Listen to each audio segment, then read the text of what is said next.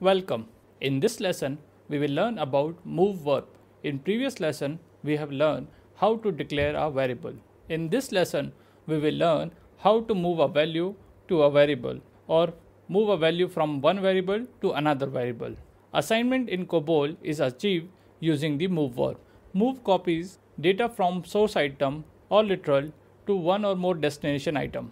The source and destination item can be group or elementary data items. Here is the syntax of move verb. You start writing with move word followed by first variable followed by two word followed by the second variable and a period. Here the value of first variable, that is data hyphen item 1, will be moved to data item 2 variable.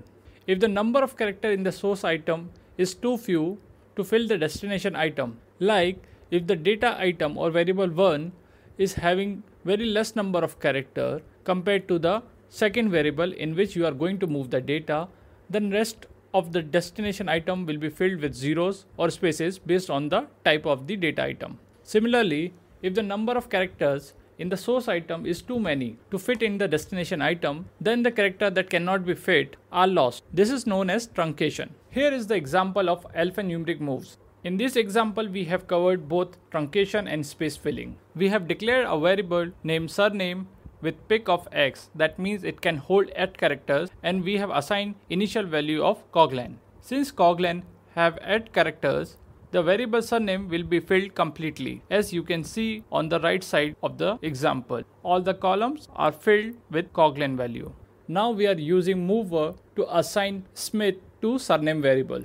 Since Smith is of 5 character, it will start filling surname variable from the leftmost character. So first character will have S, second character will have M, third character will have I, fourth character will have T, and fifth character will have H.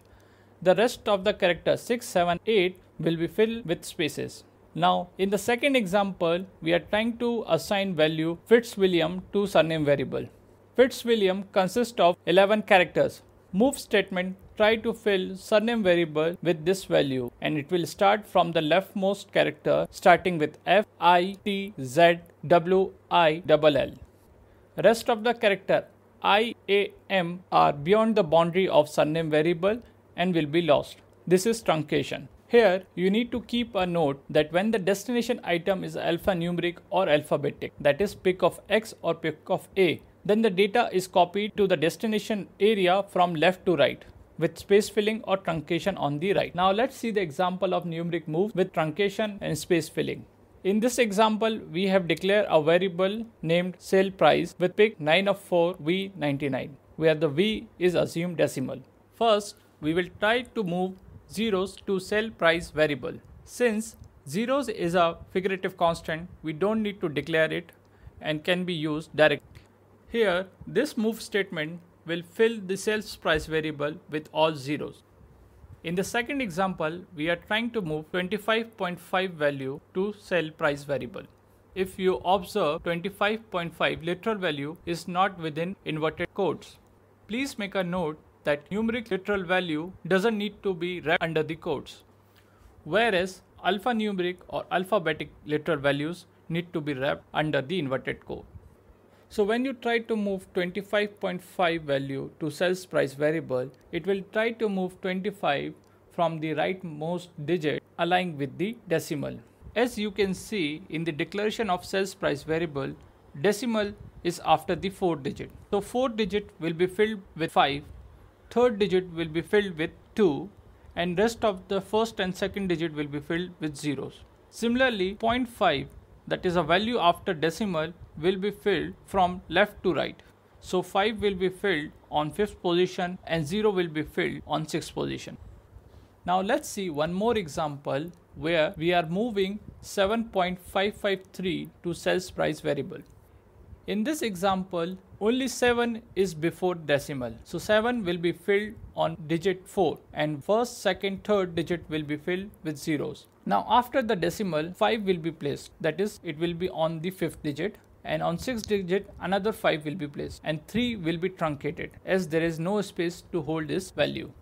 Now let's see one more example of truncation. Here the value is higher than destination item. We are moving 93,425.158 to sales price variable. Now the move statement will place the 5 before the decimal to the 4th digit place. After that it will place 2 on the 3rd digit, 4 on the 2nd digit, 3 on the 1st digit. Now there is no place for 9 and that will be truncated. Similarly, 1 after the decimal will be placed on 6th position, 5 will be placed on the 6th position, and 8 will be truncated. Now understand with one more example where we are moving 128 to sales price. This literal value doesn't have any decimal. Value 128 will be placed from right to left before the decimal. So 8 will be placed on 4th position, 2 will be placed on 3rd position, and 1 will be placed on 2nd position. First position will be filled by 0. Similarly, 5th and 6th, that is after decimal position, will be filled with 0. I hope this lesson give you a fair idea about move verb. Keep practicing. See you in the next lesson.